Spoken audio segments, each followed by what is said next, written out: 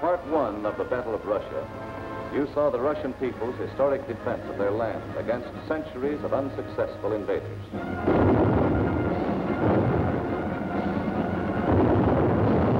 You also saw how after 5.5 months of Nazi blitz,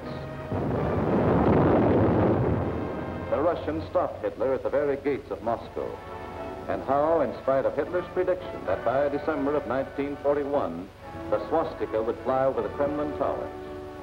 December had come, but it wasn't the swastika that flew over the Russian capital, and it wasn't the Nazi conquerors who marched through the streets of the ancient city, but fresh reserves of the Red Army on their way to reinforce and relieve the front lines.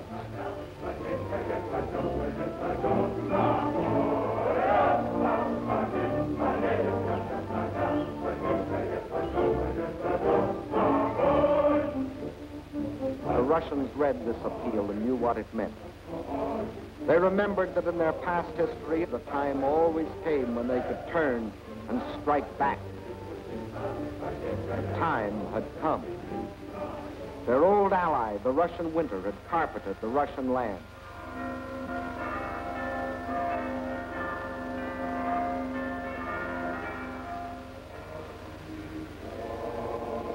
And while in the churches of Russia, men of God prayed for victory against the invader,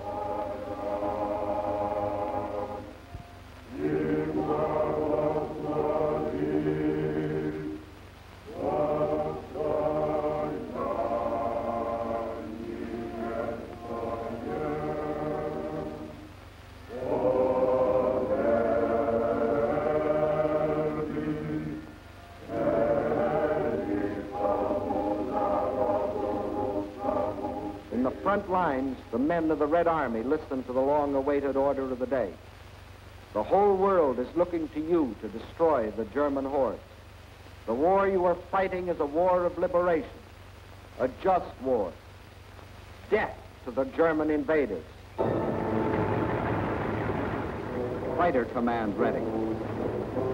Bomber command ready. Parachutists ready. Artillery in position. Tanks manned. Cavalry in position. Infantry ready. Beyond those hills is the enemy.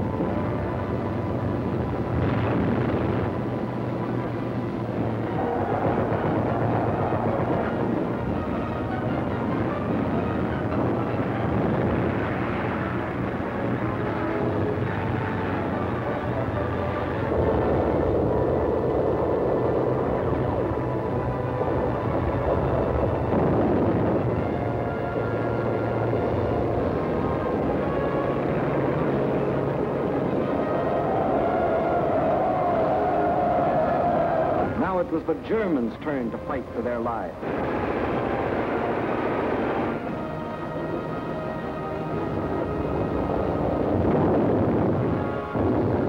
Now, for the first time, it was the German army that retreated.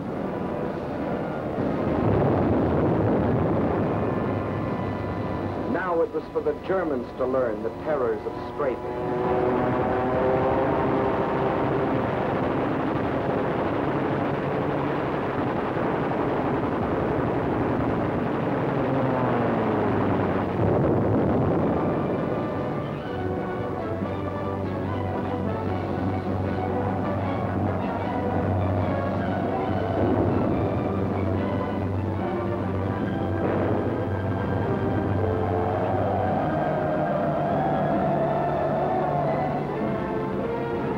Village after village, town after town, on the Red Army swept through the country which for days and weeks had been under the invaders' yoke.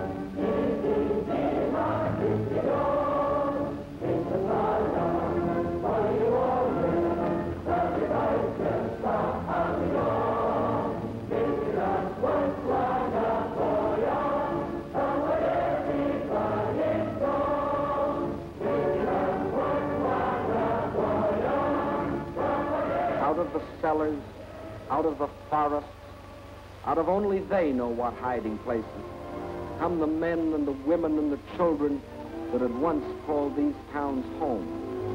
Soldiers and guerrillas find wives and mothers. Friends are reunited. There is thanksgiving in their streets, thanksgiving in their hearts. But there is also something else, something they will never forget, their ruined homes. The shattered towns they once had known as thriving and prosperous communities. They stand gutted now, ghostly relics of what they once had been. Nothing has been spared.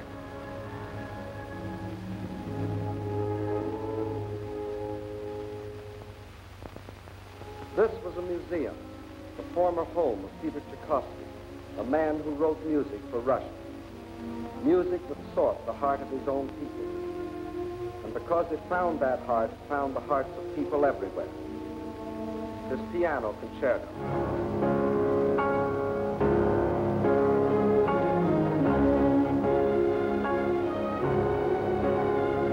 The Fifth Symphony.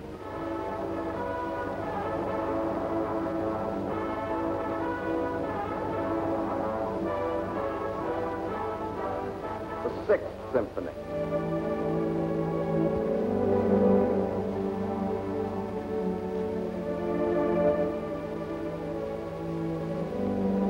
His work was, is, and always will be inspiration to countless millions. But it brought only one inspiration to the Nazis: vandalism.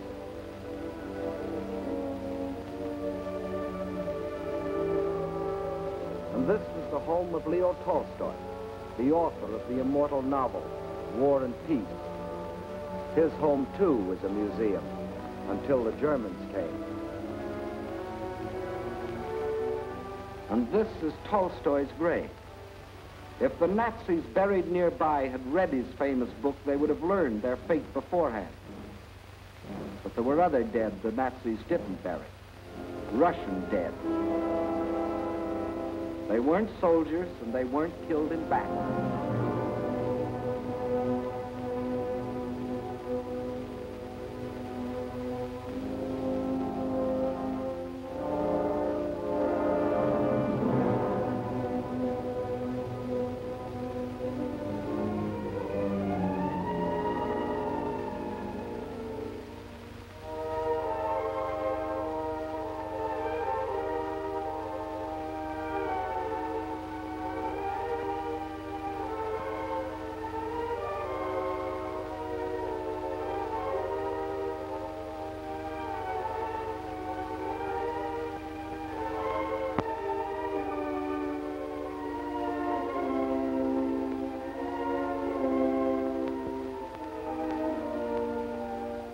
No, these aren't dolls. These are children. Mass murder by orders of the High Command. And there were other children, perhaps more fortunate, perhaps less. Young girls, but not young now. The attentions of the Nazi soldiers aged them very quickly. And whoever resisted the invaders met with this. These are the things the Russians can never forget.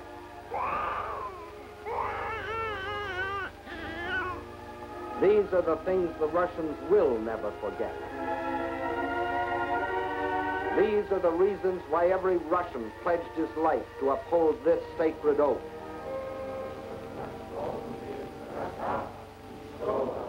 За смерть детей и матерей наших. За смерть детей и матерей наших. За пытки и издевательства над моим народом. За пытки и издевательства над моим народом.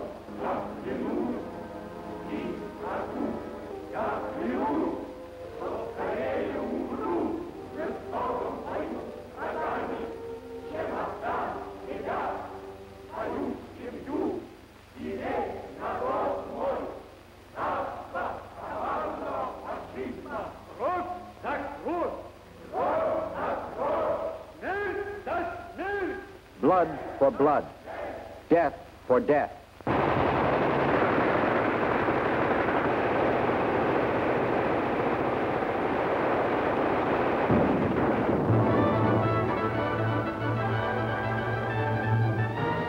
That is the reason the Russians smashed on, deeper and deeper, along the entire front from Rostov to Leningrad. Nowhere could the tide of Russian pressure be stopped. And by spring of 1942, this area was delivered from the Germans. But this was not the important result.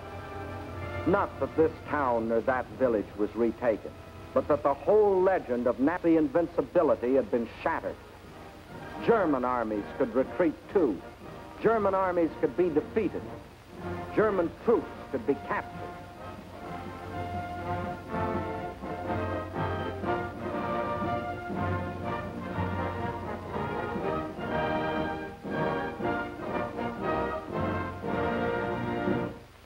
But besides this crushing offensive, there was another factor that shattered the legend of Nazi invincibility. That factor, which will live forever in the history of this war, was written by the people of this city. A city now called Leningrad after the leader of the Russian Revolution, Lenin, and which before that was called Petrograd in honor of its founder, Peter the Great.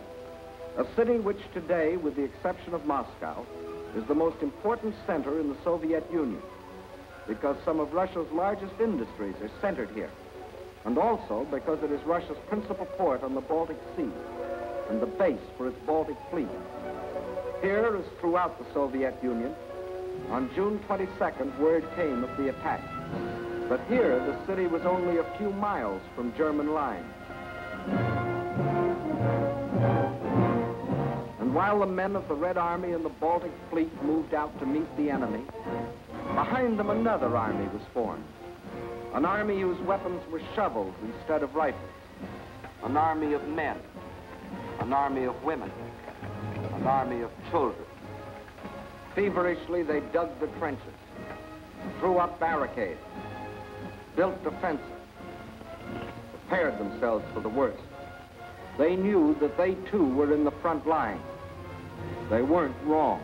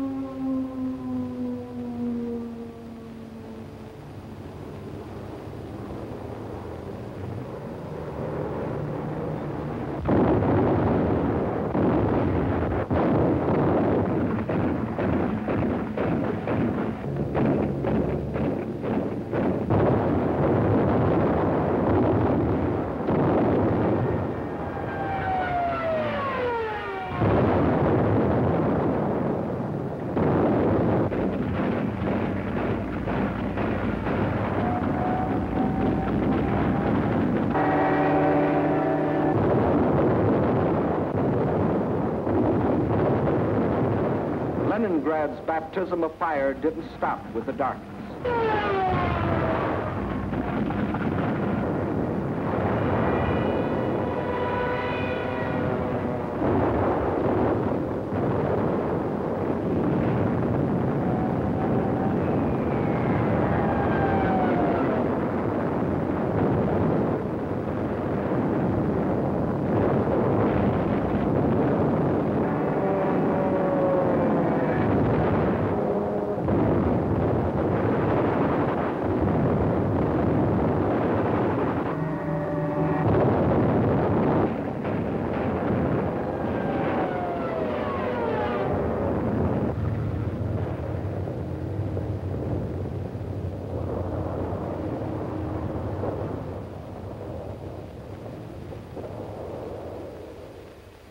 Finally, the morning comes, and the people of Leningrad dig themselves out from the ruins.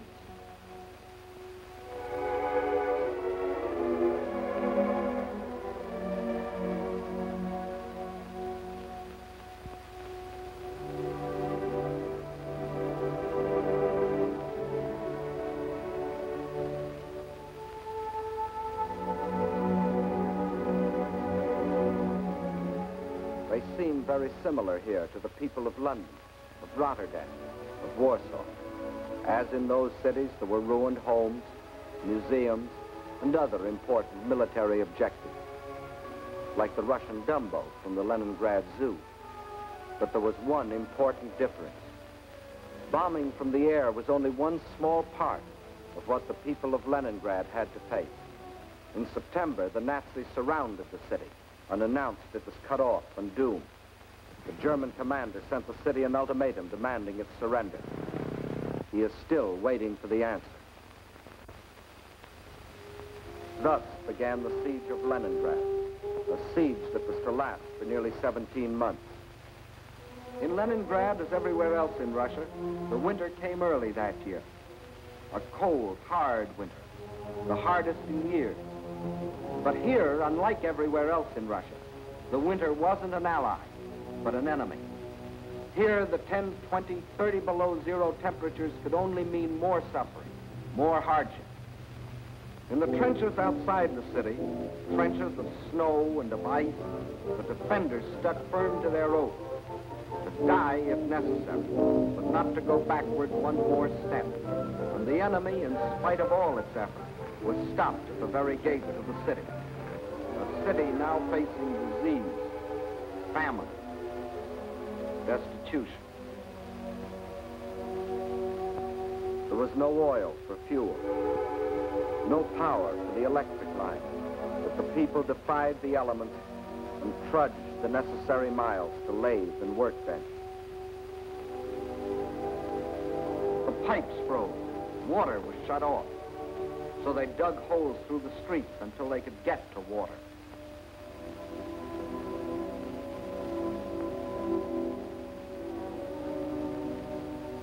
There was no food, and the whole city went on starvation rations. A factory worker got 8 ounces of bread a day. Everyone else, child and adult alike, only 4. And to keep the dread enemy of disease from stalking the streets of their city, an army of women worked with shovels, worked with picks in those streets every day, clearing away the rubble, the refuse, the sources of contamination. Bombs from the air couldn't force the defenders of Leningrad to surrender. Winter couldn't do it. Hunger couldn't do it. So the Germans decided to shell them into surrender. For days, long-range guns hurled ton after ton of high explosives into the heart of the city.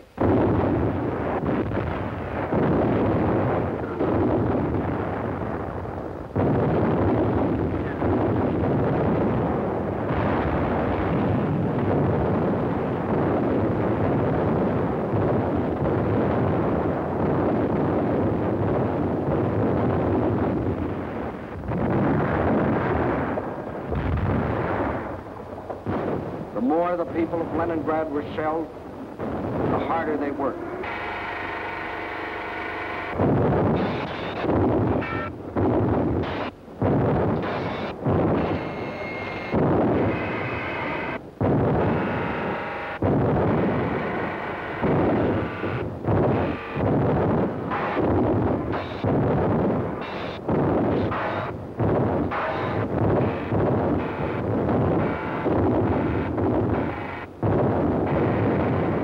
drenched in a rain of high explosives, cut off entirely from the rest of Russia, with only their own hands to depend on. Their determination never faltered.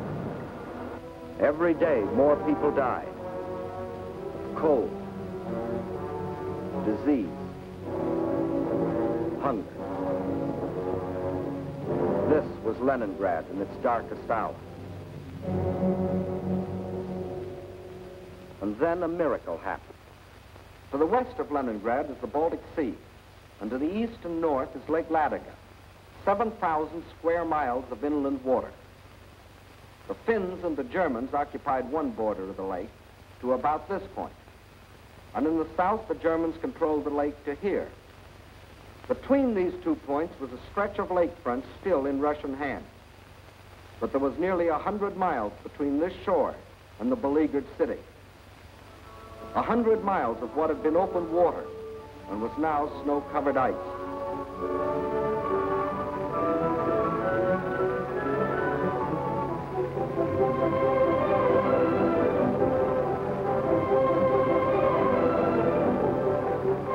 Across this frozen surface now went tractors, sledges, carving a road across the lake. And soon across this highway, from the far side of the lake, poured a stream of trucks, bringing in food, oil, grain, fuel, truckload after truckload of fresh light for the people of the city. Too late, the Germans discovered that they had left one avenue of rescue open.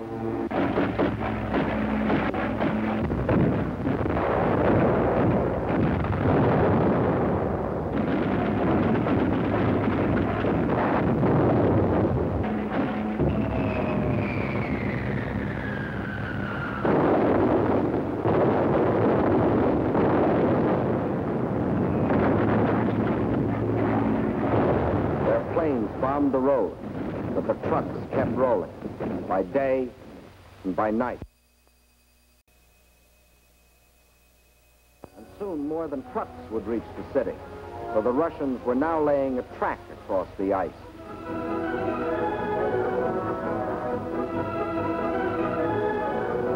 To the heroes of Leningrad, says the inscription on this locomotive as it starts its pioneer voyage. From the far shore of the lake, it brings food, medicine, supplies of all kinds. Across the lake and into Leningrad, this train is but the first of many. Trains that not only brought in supplies, but that could take out the wounded, the sick women, the half-frozen children. All those that needed better care. All winter long, the lake traffic continued. And all through that terrible winter, the men of the Red Army, outside the city, found the strength not only to defend, but to attack. Time after time, they hurled themselves against the invader, driving him inch by inch back from the city's outskirts.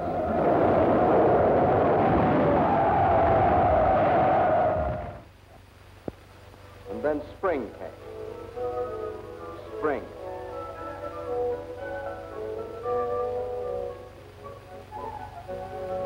Outside Leningrad, the snows begin to thaw, and German bodies are washed from their icebox graves, mute evidence of Russian tenacity. The warm breath of spring is felt, too, on the frozen surface of Lake Ladoga, but the trucks continue to roll, even though the ice is melting beneath them.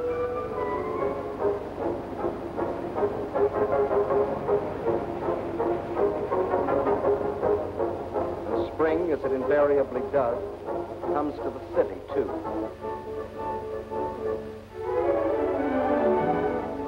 But spring is more than a new season to the people of Leningrad. It's a new life. The city begins to breathe again. For the first time in months, the trolleys ran.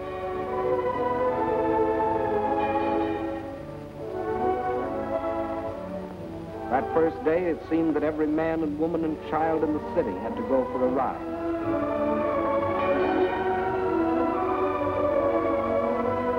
This was life again. Life for the Leningrad children that weren't killed by Nazi bombs or by the horrible winter. Life for the Russian wax, the women of the Red Army. And for the Russian waves, the women of the Red Fleet. And for the sailors of the fleet themselves, the artists of the famous ballet theater have come to offer entertainment.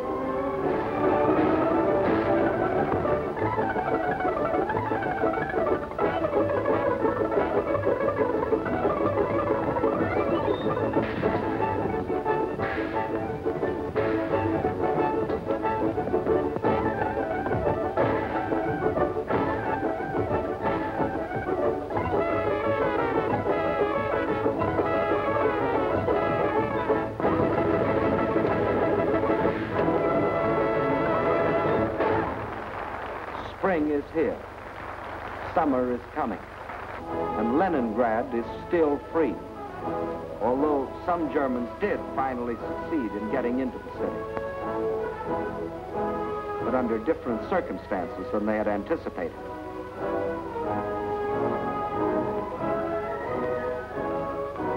Yes, here too the legend of Nazi invincibility was shattered. Against the iron will and courage of a determined people. The citizens of Leningrad have proved that generals may win campaigns, but people win wars.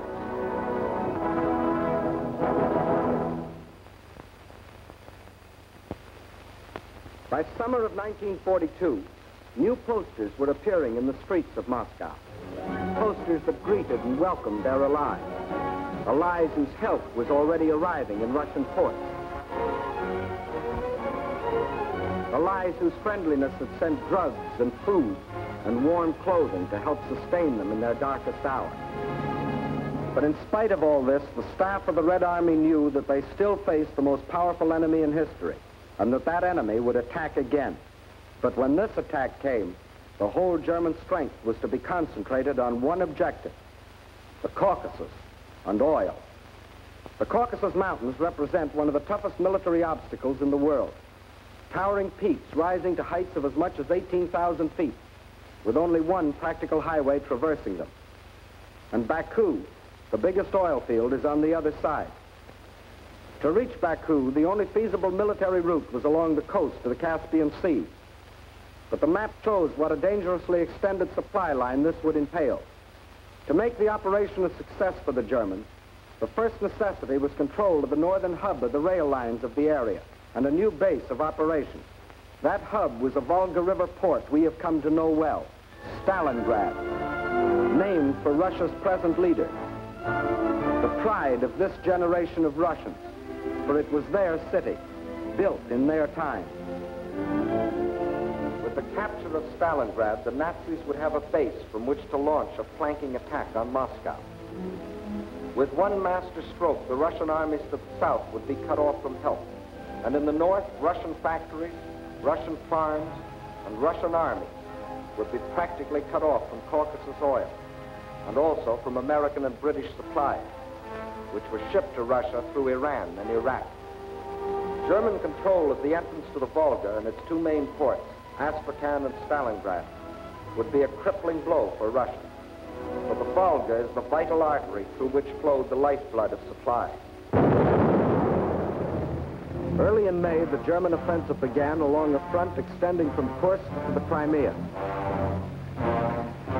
Within 2 weeks, the Nazi steamroller had overrun the Kerch Peninsula, although 2 months more were to elapse before embattled Sevastopol finally fell, giving the Nazis complete control of the Crimea and the southern route to the Caucasian oil fields. Next, they started to drive further north and drove through to the Don River in the area of Voronezh, then spread south and east until they occupied the whole area from the Don River south to Rostov. This left them in perfect position to strike against Stalingrad. Further and further south, the drive plunged on, and by the end of August, they had captured the oil fields at Maykoff, needless to say, first demolished by the Russians, and reached the northern Caucasus. Yes, the Germans were only a few miles from their goal, the oil fields at Baku, but two barriers still stood between them. Russian mountains, and Russian determination.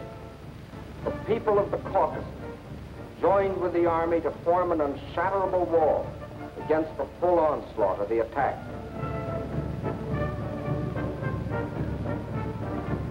Further north, the Nazi pincers were within 15 miles of Stalingrad. This city had become the focal point of the whole campaign. Regardless of the cost, Stalingrad must be captured. Those were the German orders. Fire! Fire! German guns, German bombs shattered the city into pieces.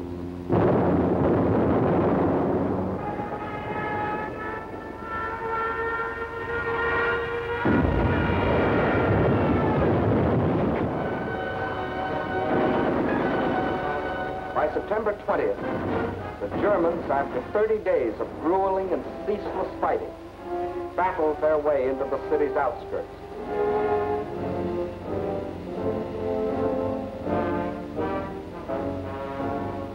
By the end of the month, their drive had carried them through the whole northwest section of the city and into occupation of part of the center, including the railroad station. On the last day of September, Hitler announced that the fall of the city was only a matter of a few days. Once more, the world was afraid a Russian campaign was lost. But once more, the Germans were to stand on the very threshold of victory and still fail. For now they were to meet a fire of fury such as they had never known.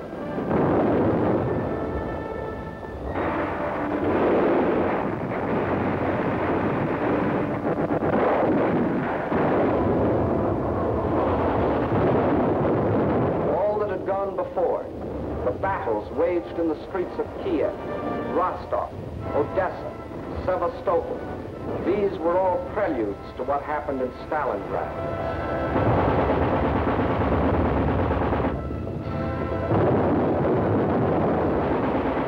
Every inch of the city was a strategic point to be defended as such.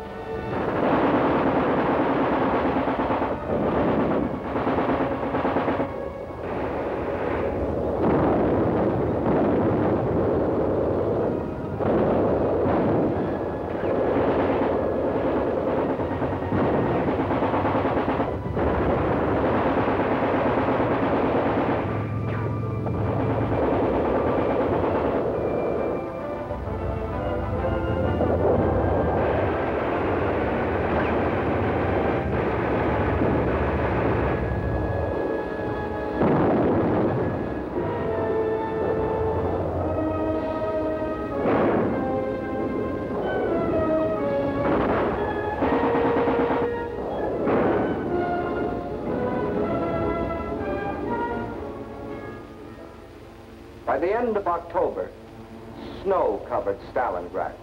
From the air, the Germans tried to force the surrender of the Russian-held part of the city.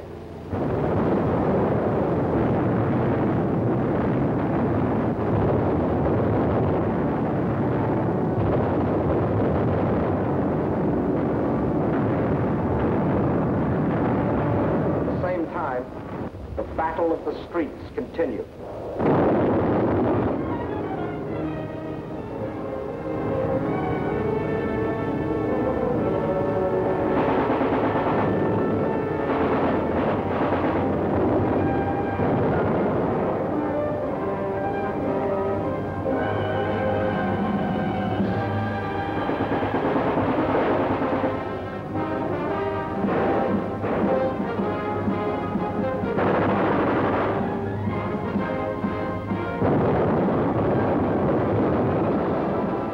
November dawned, the Russians were no longer defending their city inch by inch. Inch by inch, they were regaining it.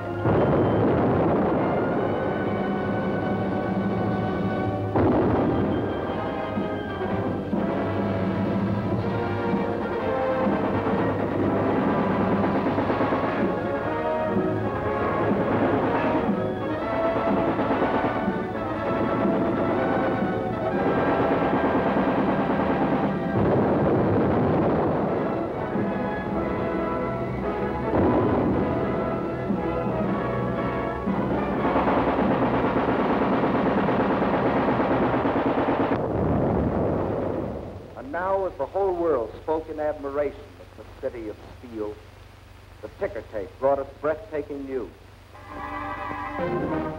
American and British troops had landed in and occupied North Africa. Further east, the British Eighth Army was driving westward, pursuing the vaunted Africa Corps.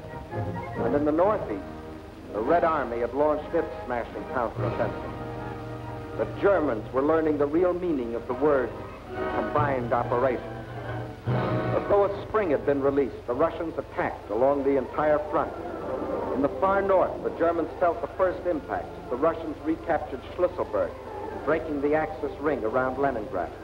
Soon after, another offensive lashed out further south, bypassing the Germans' defense position of Rzhev and plunging down to Veliki Luki. Still another Russian blow fell in the Voronezh area, pushing a threatening spearhead deep into the German line. In the far south, the Germans were moving away from Grozny instead of toward it, under the force of the Russian attack. At Stalingrad, the Germans were about to meet new opponents.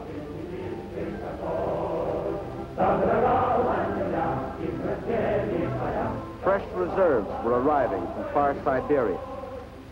They had been stationed there in case of trouble with the Japanese.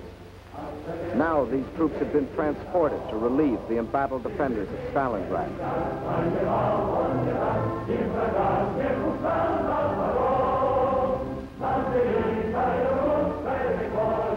And as the reserves entered the city, at headquarters, the commanders of three Russian armies were meeting. The Germans had fought for Stalingrad as a prize. The Russians were determined to make it a trap. Two simultaneous attacks were launched, one from the north, one from the south. The German armies encircling Stalingrad were now themselves threatened with encirclement. Finally, the two prongs met.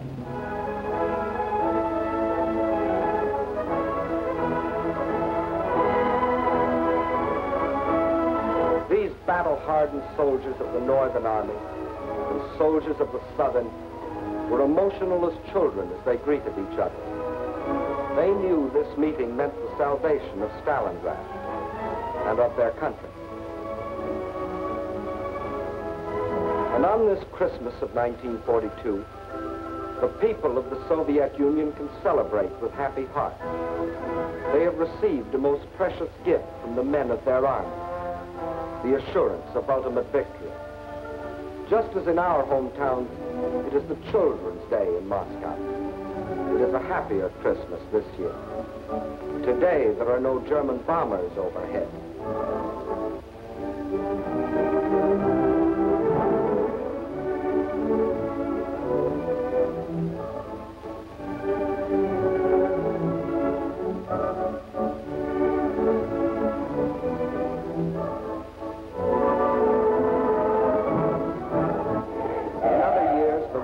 Like ourselves, celebrated on New Year's Eve, but not now.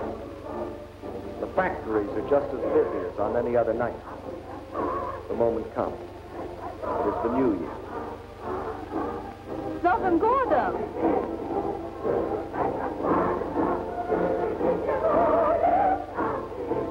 And at the front, the greeting is the same, up to a point. С Новым годом, гвардейцы! Огонь!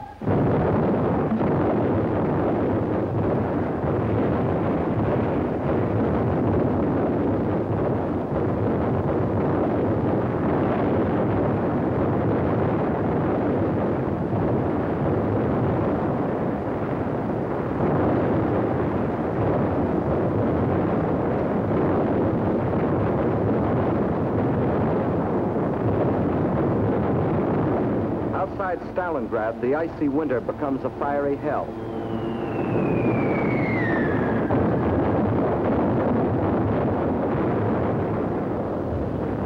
Here are concentrated the latest in Russian equipment. Flamethrowers, ice gliders, used here by shock troops to capture airfields in advance of the main army. Rocket guns, Katyusha, the Russians call them.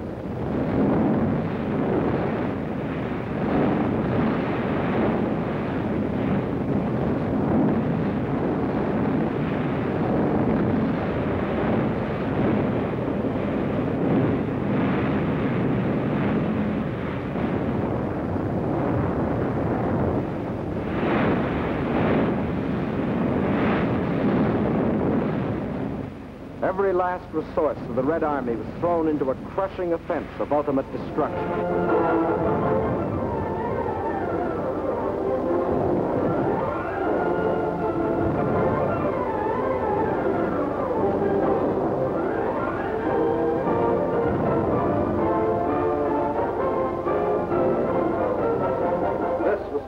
Kessel with a vengeance, but the Nazis were getting Kessel instead of the Russians. And on February the 2nd, 1943, after 162 days of the heaviest fighting in the history of warfare, the last shot was fired. Peace came to Stalingrad. In the shattered streets, the blasted ruins, the ghastly evidence of their ordeal, the defenders of the city greet the rescuing army of the dawn. Stalingrad is free. The Nazis had capitulated.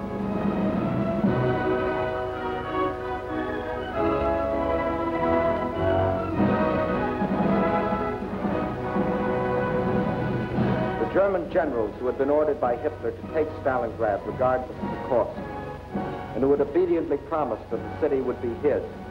These generals, 24 of them, who had covered themselves with such glory and such mettle on the fields of Poland and Norway and France, they now had only their past glory to comfort. This is Field Marshal von Paulus, Commander-in-Chief of the German armies at Stalingrad. This is the man who told his soldiers that if they surrendered, he would see to it that their families died in reprisal. When he faced his captors, perhaps his worried expression reflected an anxiety that Hitler might take the same revenge on his family. For he knew that when he surrendered, Hitler lost not only a field marshal, he lost an entire army, 22 divisions, 330,000 men. These are the men who had been promised that as conquerors they would winter in Stalingrad. Well, it was winter, and this was Stalingrad. Here were the conquerors.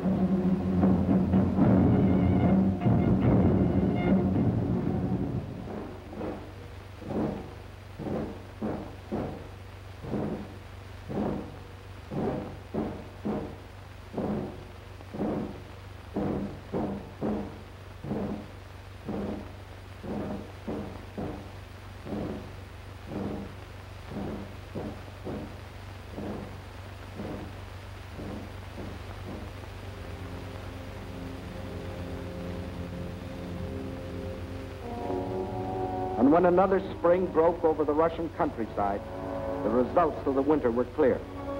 The invader had been driven back far beyond the lines he had occupied a year earlier. 185,000 square miles of Russian land had been freed.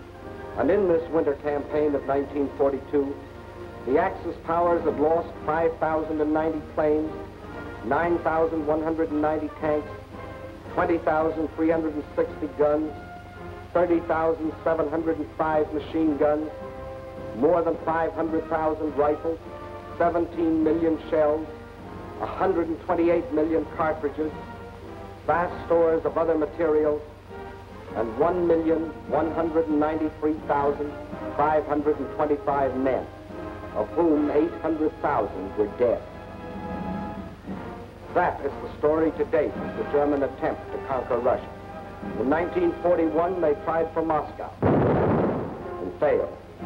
In 1942, they tried for the Caucasus and failed. In 1943, and for as many more years as necessary, they will not only be resisted wherever their failing power strikes, but they will be attacked, attacked, and attacked by these united people of these united nations.